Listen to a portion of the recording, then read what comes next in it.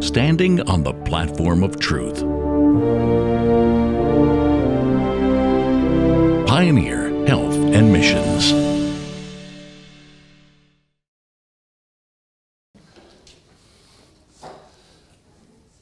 Now I'd like to invite you all to turn to Revelation 2:25, our scripture this morning.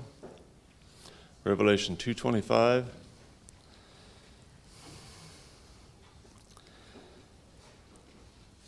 But that which ye have already hold fast till I come.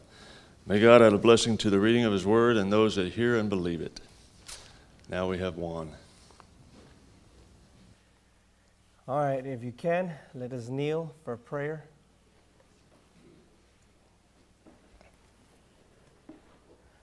Dear Heavenly Father, we thank you for allowing us to come here to your house of worship to learn of thee and your Son. Father, I pray that you will grant us your Spirit as we open your word. Help us not only to learn, but to apply that which we will be hearing and reading. We thank you, and we ask this in Jesus' name. Amen.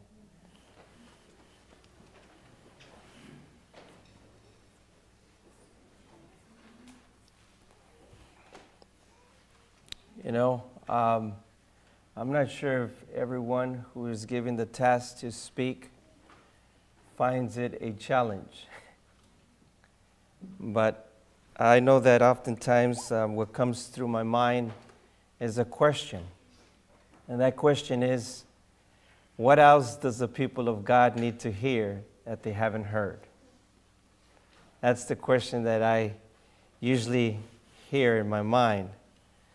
So in this presentation, first of all, not that my other presentations are not for me, but I believe that this one is for me. And you will know why as we move forward in our presentation. But as you can see, the title is to stand firm in Jehovah. And so that's what we need to keep in mind. We need to treasure this in our hearts as we are in these last days. So let us begin with our first passage of Scripture, which reads, but that which ye have already hold fast till I come. So this is pertaining to something we already have. And that which we have, we are counseled to hold till I come. We need not say the perils of the last days are soon to come upon us. Already they have what? They have come. We need now the sword of the Lord to cut to the very soul of marrow and fleshly lusts, appetites and passions. Do you agree with this statement? We don't have to say the perils of the last days are soon to come, but in fact, they are here already. What do you say? And because they are here, we are to cut the fleshly lusts, appetites, and passions. Those, of course, that are not in union with God's counsel. And then we are told, a storm is coming, relentless in its fury. Are we prepared to meet it? That's a solemn question. Are we prepared to meet it? Are we prepared to meet this relentless fury? You could only answer that question. Trials? How many are going through trials? Perhaps in your family, sicknesses, loss of a job, whatever the case may be, that's a trial that you are going through. How about, have you been rejected because of what you believe? Have you been rejected? Have former friends stopped talking to you because of what you believe? Have you lost family members for the same reason, even closer to home, like a spouse, a son, or a daughter. It happens. It happens all the time. So if this hasn't happened to you, consider that a blessing. All this compared to what is coming, even though in your mind you might feel that it's huge, in which I don't want to make it seem like it's not, because I know it's a difficult trial, but compared to what is coming, it is small. We also have the following Bible question, which is registered in Revelation. Notice what it reads.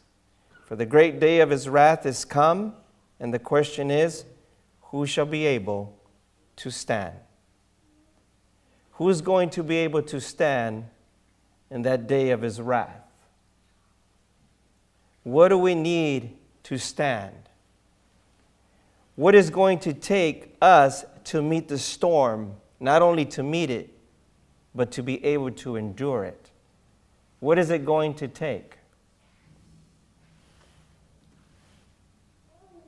The mind of Christ. That's what it's going to take. The mind of Christ. Let this mind be in you, we are told, which was also where? And where in whom? In Christ Jesus. Was Jesus rejected by friends, by society, by church members, even by those who profess to follow him? The following account displays the state of mind that Jesus possessed while he lived here on earth. And I chose this account for that purpose. I'm sure we're very familiar with this account, but let's read through it. This is when Jesus was in that storm. Notice what we read here. When Jesus was awakened to meet the storm, what was his attitude? What was his state of mind? He was what? In perfect peace. Great peace have they that love thy law, and nothing shall offend them. There was no trace of fear in word or look, for no fear was where? In his heart. But he rested not in the possession of almighty power. What does that mean? Well, I'll tell you what I understand.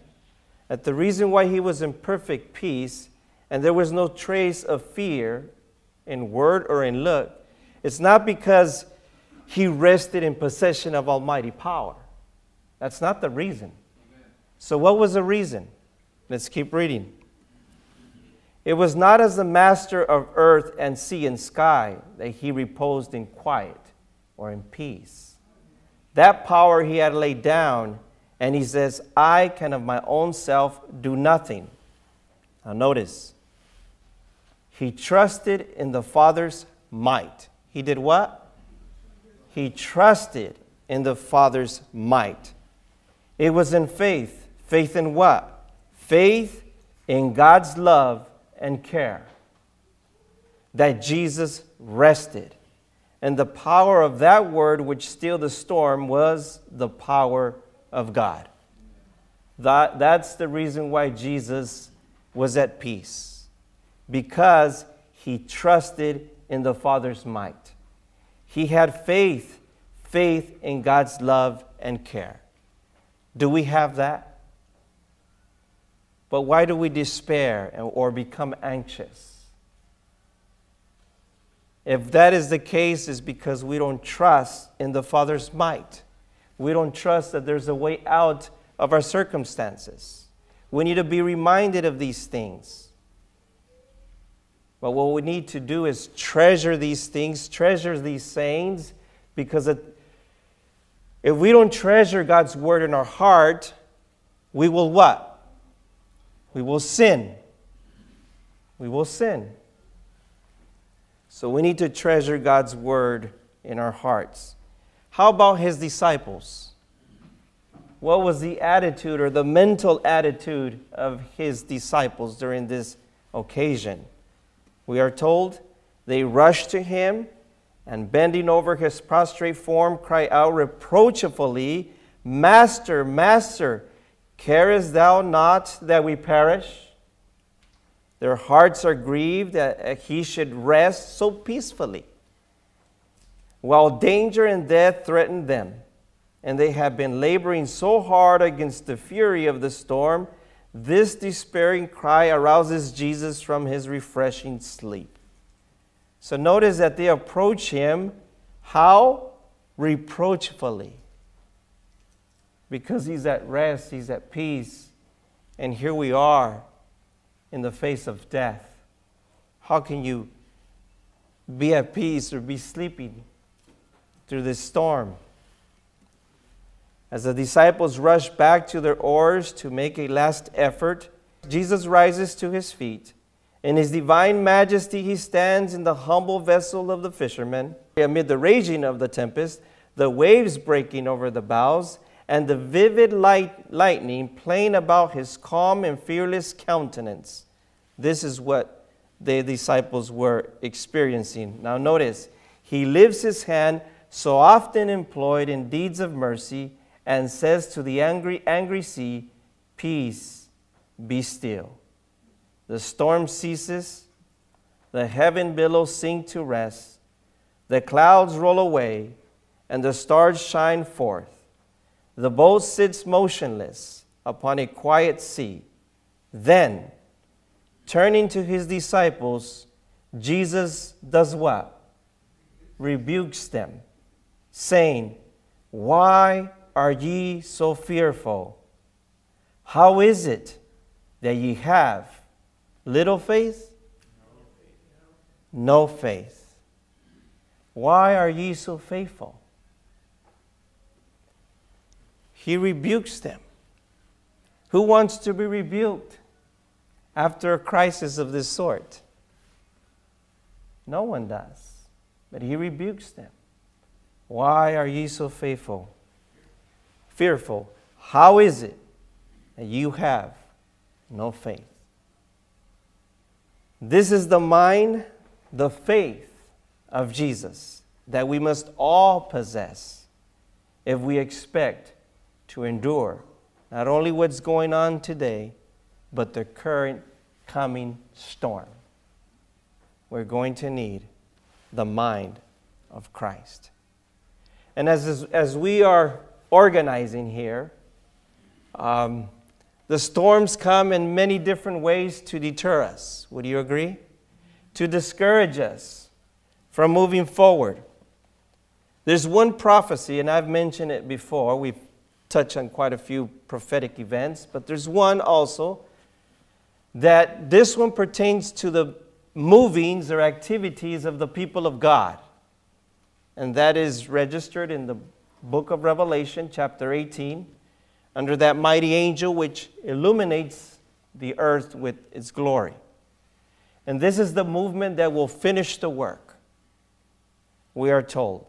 But Satan has ways to deter this from happening. How so? Well, he brings storms of winds of what? Doctrine, unfortunately. As we move forward in the organization process, the devil will bring in falsehoods to deter the body. We must, like never before, be sure that our feet are planted on solid ground. We must all be sure of that. You cannot rely on what I say or anyone else says. You must be a faithful Berean and test everything by the Word of God. Remember the sealed ones, the servants of God, the 144,000?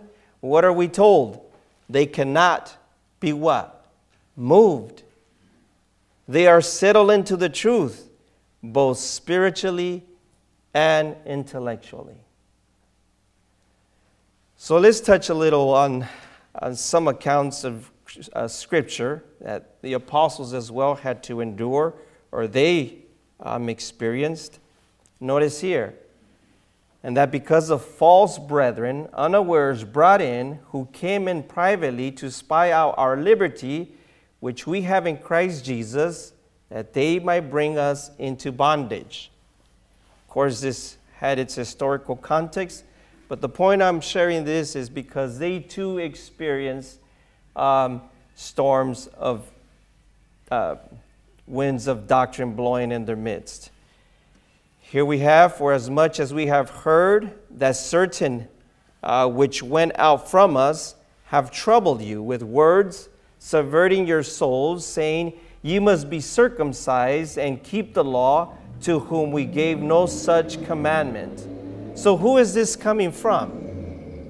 Who is this coming from? Where are they hearing these concepts? From who? Notice, from them which went out from us. Not from strangers, but from them who were at one time part of the body. Nothing new under the sun. Would you agree? Now I beseech you, brethren, mark them which cause divisions and offenses, contrary to the doctrine which ye have learned, and avoid them. Now this is interesting because notice that divisions arise from teaching contrary to the doctrine which ye have learned. That's what the scripture here says.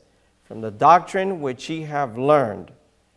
And this appears to give no room for new teachings, which are labeled new light. The issue with many teachings today is that many of these contradict the teachings which God has already approved. New light will never teach contrary to the doctrine which ye have learned. New light will never contradict the old. Otherwise, if it does, the old so-called light was never light. Think about it. Was never light. God is light. In him there is no darkness. Right? So if anything we hold as light, it must be true.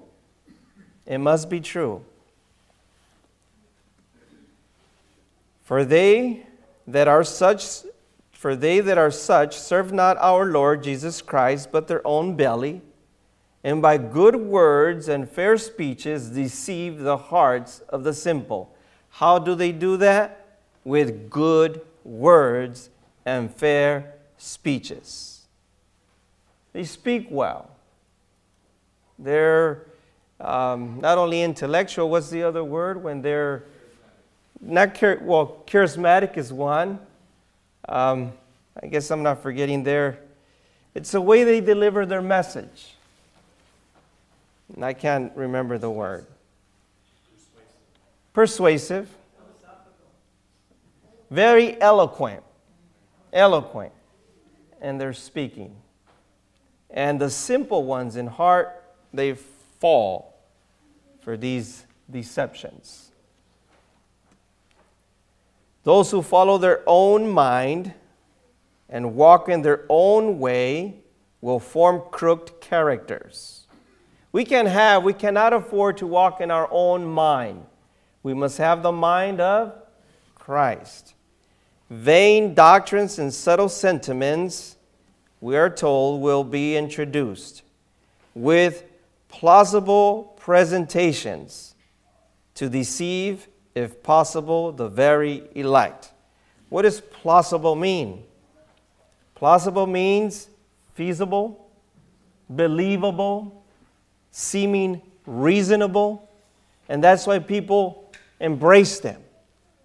But these teachings, if you analyze them, they are lacking a thus saith the Lord. It's a faulty conclusion that is not found in Scripture or the spirit of prophecy. We need to be careful. We read, the storm is coming, the storm that will try every man's faith, of what sort it is. Believers must now be firmly rooted in Christ, or else they will be led astray by some face of error. Let your faith be substantiated by the Word of God. Grasp firmly the living testimony of truth. Have faith in Christ as a personal Savior. He has been and ever will be our rock of ages. Amen. Change not your faith for what? For any phase of doctrine, however pleasing it may appear, that will seduce the soul. There are pleasing doctrines out there. We are told, give heed to them. Give no heed to them. Don't be listening to these falsehoods. The fallacies of Satan are now being multiplied. And those who swerve from the path of truth will lose their bearings. Having nothing to which to anchor, they will drift from one delusion to another, blown about the winds of strange doctrines. Another word for strange is foreign, something you don't recognize, you're not familiar with. They're foreign doctrines, strange doctrines. We are not to give heed to these teachings. And notice also, they will drift from one delusion to another. They start off believing one thing, and before you know, they're believing, it's like they're scaling an error. And I have witnessed this myself and other people. And it's very sad, unfortunately. Only let your conversation be as it becometh the gospel of Christ, that whether I come to see you or else be absent, I may hear of your affairs, that ye stand, how? Fast in one spirit, with one mind, striving together for the faith of the gospel. We need to be of what? One spirit, one mind. For what purpose? To strive together for the faith. What do you say? Isn't that a challenge? But this is what we need to strive for. To be united. To be one in spirit. One in mind. Striving together for the faith. This is what we need to experience. Because we have a purpose. Our purpose is not to begin just another church. Do you believe that? Our purpose is to accomplish the work that God has given to us. And that is the proclamation of the third angel's message to all the inhabitants of the world, so that Jesus can come. That is our purpose. Notice this statement here. Angels are now restraining the winds of strife, that they may not blow until when? Until the world shall be warned of its coming doom. But a storm is gathering, ready to burst upon the earth. And when God shall bid his angels loose the winds, now notice the following, there will be such a scene of strife as no pen can picture. That's horrible. As no pen can picture. We haven't seen nothing yet. And we've seen some horrific things, have we not? But she says here that no pen can picture. Serious. So the world needs to be warned of its coming doom. And as we work following God's instructions, he will bless us with his Holy Spirit as he has promised. We need to submit to his instructions. What do you say?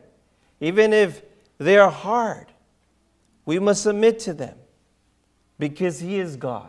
When we have worship at home this week, we were talking about what took place in heaven. And that spirit that Satan, Lucifer had, he began to question why things were arranged the way they were. Why couldn't I be in the councils with God as was Jesus? That is not fair. Why cannot I be part of those councils? Simple. Because the sovereign God has arranged it so. Submit. Accept it. He was unwilling to accept that. He became jealous of Christ. And he had to bring all the angelic host and explain to them that the reason why Jesus was in those councils was because Jesus is my son, my begotten son. Oftentimes we question, well, why this? Well, why that? I'm not saying questioning is wrong, but we should be willing to submit to inspiration. What do you say? I like this passage here. And in nothing terrified by your adversaries, and nothing terrified, which is to them an evident token of perdition, but to you of salvation and that of God. So in nothing be terrified. Don't be afraid of what's coming. God will take care of you. Now is the time for God's people to show themselves true to principle. When the religion of Christ is most held in contempt, when his law is most despised, then should our zeal be the warmest and our courage and firmness the most unflinching. That is now. To stand in defense of truth and righteousness. When how many forsake us? When the majority forsake us. To fight the battles of the Lord when champions are few. This will be our test. At this time, we must gather warmth from the coldness of others. Are people cold? Well, we must gather warmth from their coldness. Courage from their cowardice. Are people afraid? Are they cowards to stand for the truth?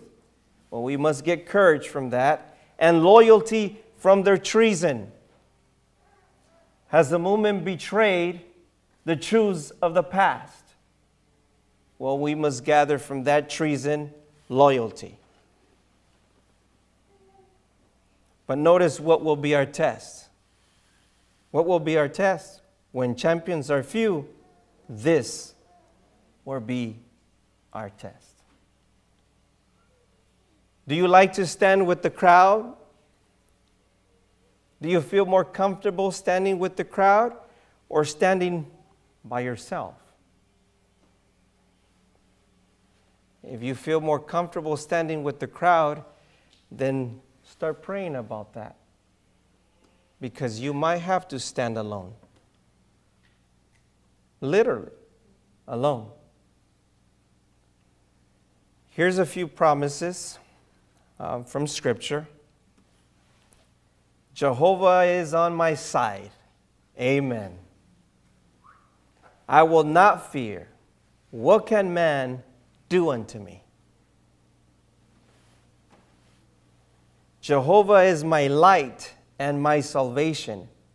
Whom shall I fear? Jehovah is the strength or the stronghold of my life. Of whom shall I be afraid? I, even I, this is God speaking, I am he that comforts you or comforteth you. Who art thou, that thou shouldest be afraid of man that shall die? In other words, why should you be afraid of mortal man? Why should you?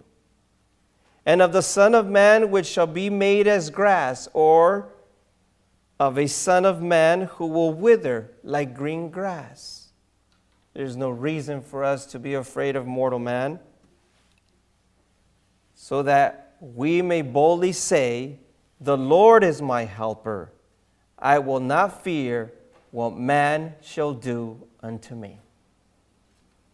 These promises need to be registered in our mind so that we can endure what is coming and even endure our trials today. Are we waiting for the deliverance of God's people? We can learn something from how God delivered his people in the past. Deliverance in battle formation. In battle formation as a military, as an army. Notice. And it came to pass, when Pharaoh had let the people go, that God led them not by the way of the land of the Philistines, although that was near.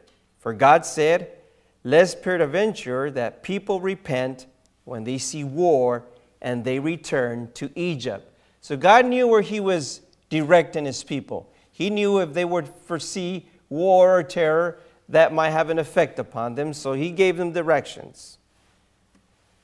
But God led the people about by the way of the wilderness, by the Red Sea, and the children of Israel went up armed out of the land of Egypt. Now, this is from the American Standard Version, but what I understand from being army, you could do a little bit more research on this, as a military.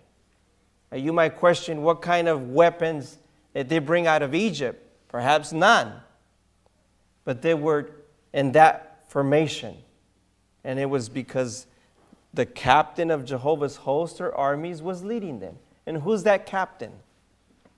Christ Jesus. Christ Jesus. Now, when the children of God were surrounded by the Moabites and the Ammonites, and war was on the horizon, this is what we find in that account.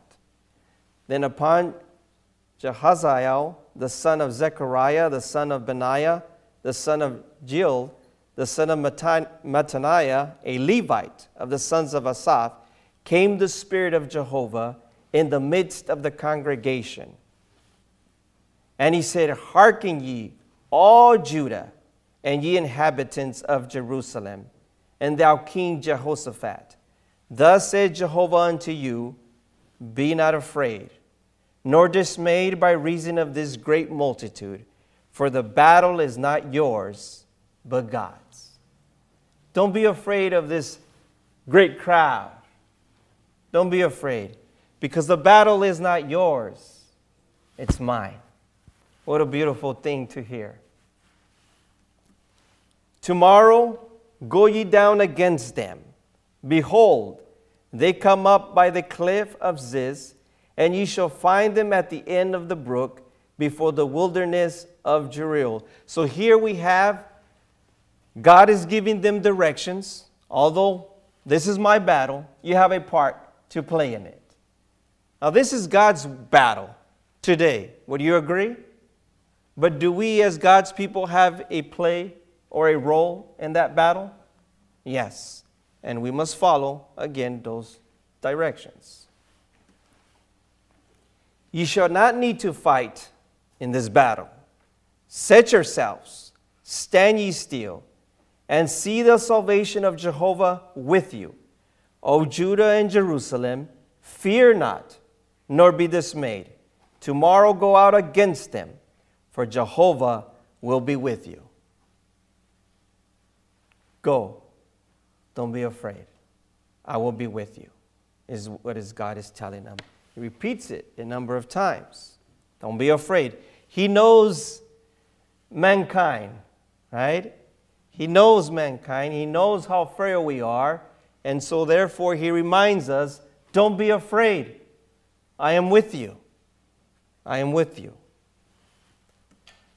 And Jehoshaphat bowed his head with his face to the ground, and all Judah and the inhabitants of Jerusalem fell before Jehovah, worshiping Jehovah. And the Levites of the children of the Kohathites and of the children of the Korhites stood up to praise Jehovah God of Israel with a loud voice on high. And they rose early in the morning and went forth into the wilderness of Tekoa. And as they went forth, Jehoshaphat stood and said, hear me, O Judah, and ye inhabitants of Jerusalem. Believe in Jehovah your God, so shall ye be established. Believe what? His prophets, so shall ye prosper. There's something interesting about this.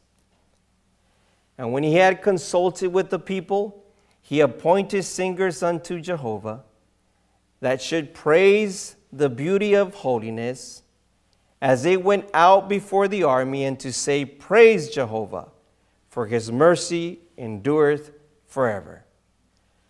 Now, why did the children of Israel, Judah, and everyone went forth? Why? Because they had a prophet. And they listened to that counsel that was given.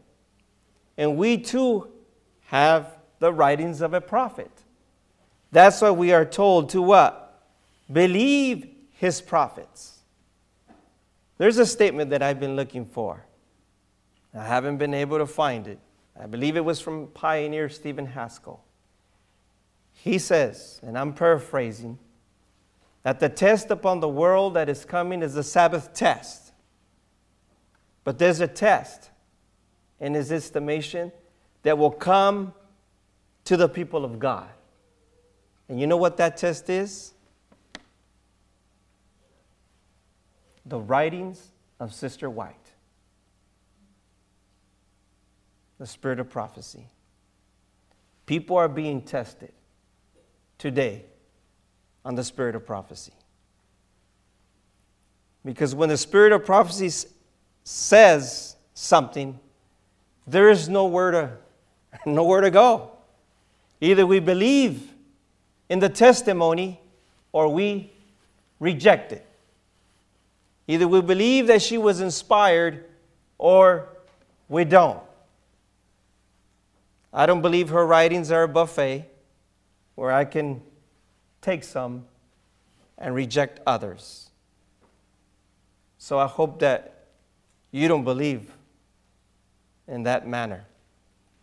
So again, believe his prophets, we are told, and ye shall prosper. Then they returned every man of Judah and Jerusalem and Jehoshaphat in the forefront of them, to go again to Jerusalem with joy, for Jehovah had made them to rejoice over their enemies. Are we going to be part of that class that will rejoice over our enemies? I pray that every one of us here will be a part of that class. So I pray that this has been an encouragement to every single one of you as you are going and you're living your life, and as you're going through trials and things are predicted to get worse. Don't be afraid. Treasure these promises in your mind and in your heart, and keep them with you at all times. And God will keep you. God will keep you. He has promised. Be loyal. That's the covenant that you make with him. If we obey, he will keep us. He will keep us. We have a part to play. We must be obedient servants of the living God. So with that, I'm going to invite those that can to kneel so that we can end with prayer.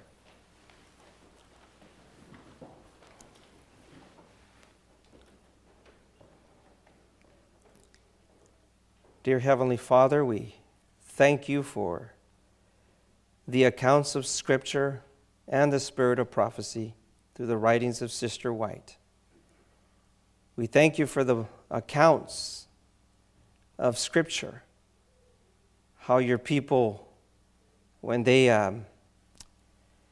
accepted your promises and believed in your word, they prosper and they experience triumph over their enemies.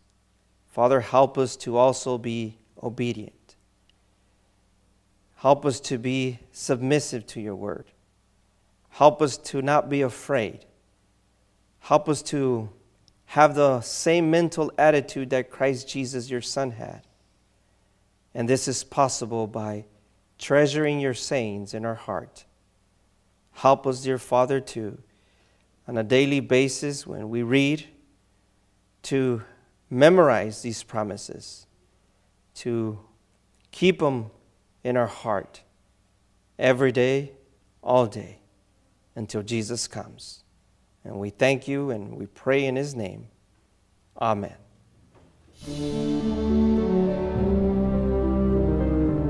Standing on the platform of truth.